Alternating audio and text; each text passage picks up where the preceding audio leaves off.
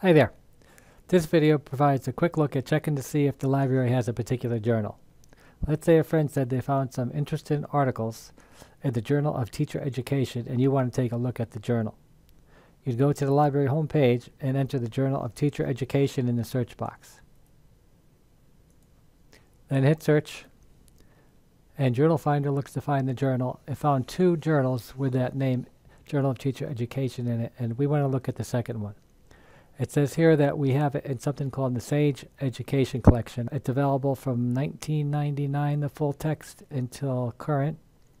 We also see that we have print holdings from 1950 to 1999. If you wanted to have articles from those dates, you'd have to look in the library. But you could search for those articles elsewhere, which I'll talk about briefly. So if I click on Sage Education Collection, it should bring me right to the journal. Here's the home page of the journal. It's published from March 1950 to 2019. By default, it's open to volume 70, and there's 3 issues available there. Let's say we want an article from 2015. I'd click on 2015, volume 66. I can go down to issue 1 and take a look at what's in there. There's an editorial, and there's 6 articles.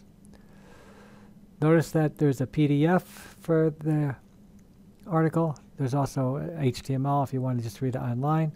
I'm going to click on that first article. We can get the citation. We could share it. You could see that there's an abstract for it and keywords that are associated with it. And if we wanted the PDF, I could download it right here. I'm going to go back to the main menu and say, let's say we wanted an article from 1950. We wanted to browse through 1950. So there was only 1 volume there. We go to issue 1. And as you can see here, for the editorial, that's available to us because it's got a lock with a green background, so we have access. But for the others, you could see that the lock is closed and it does not have a green background. So we don't have access to that.